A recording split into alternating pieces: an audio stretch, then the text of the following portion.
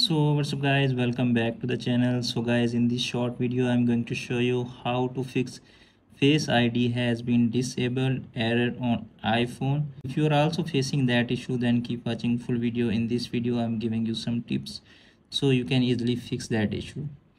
So let's start video without wasting any time and see how to fix that issue.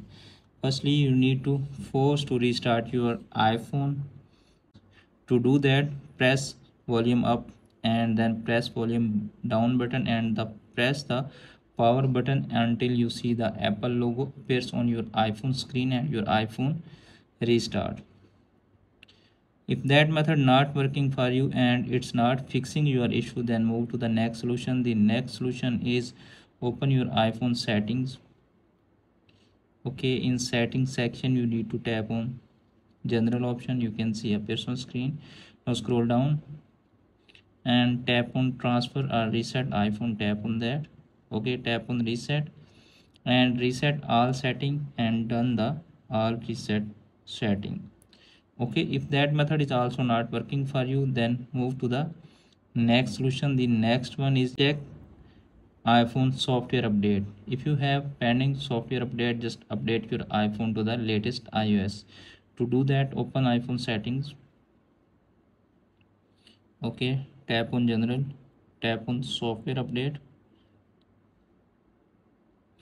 You can see appears on screen showing here a pending iOS update. If you have also pending any iOS update in your iPhone, just update your iPhone to the latest iOS. It will fix your issue 100%.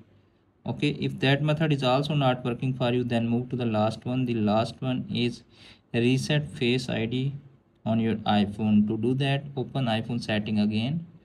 Now scroll down and tap on face ID and passcode. Enter passcode. Okay, in that section you need to scroll down and tap on reset face ID.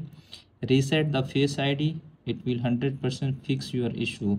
Make sure you don't have any hardware issue in your iPhone. If you have any hardware issue in your iPhone, just connect the nearest Apple store. They will fix your issue.